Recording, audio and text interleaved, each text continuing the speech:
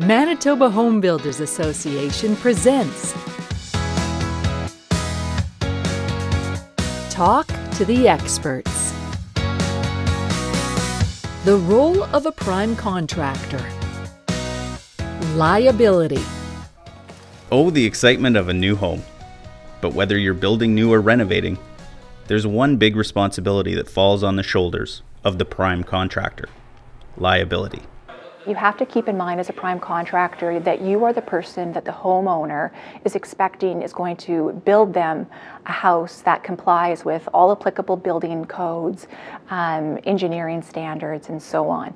If something goes wrong, the homeowner is looking to you first. And the ground zero of that liability is the contract.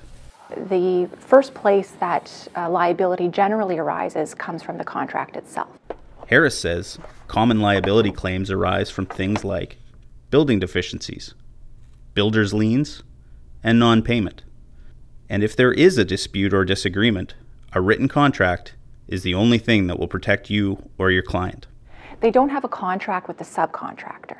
So the party that they have to look to try to get a solution to their problem is the general contractor or the prime contractor. Not only must the prime contractor fulfill the contract, they're also responsible for things like workplace safety, complying with safety legislation, and making sure subcontractors have their own workers' compensation and insurance coverage. Harris recommends prime contractors have a go-to lawyer before taking on any project. Our recommendation is always, and this isn't a lawyer's sale, but our recommendation is always to ensure that you consult with a lawyer before you start a project.